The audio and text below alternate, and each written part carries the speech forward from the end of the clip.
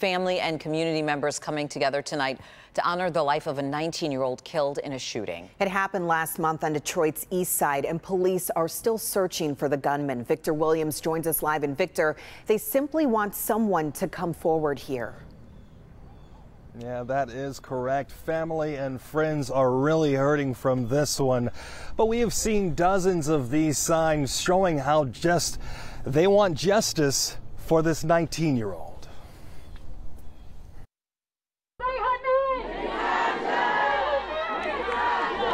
On such a beautiful day, a mother, father, and other family members are celebrating a beautiful spirit taken way too soon.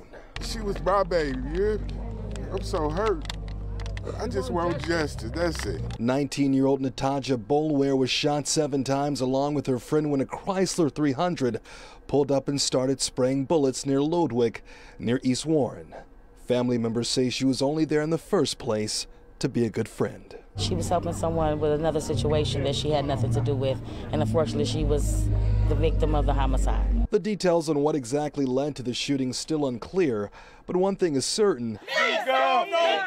Family members are aggressively searching for answers. We gonna get justice. If we have to show up every day on this street until somebody speak up, we will. Joining them in that search are multiple city council members, hoping to help in any way possible. This is so senseless to me, it's horrible.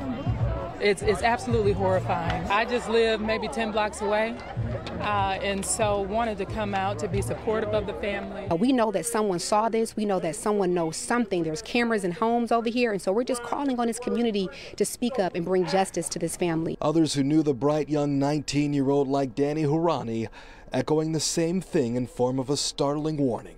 Listen, for those of you who are hiding for these guys, don't think they're not going to do it again, and it might be your loved one this time.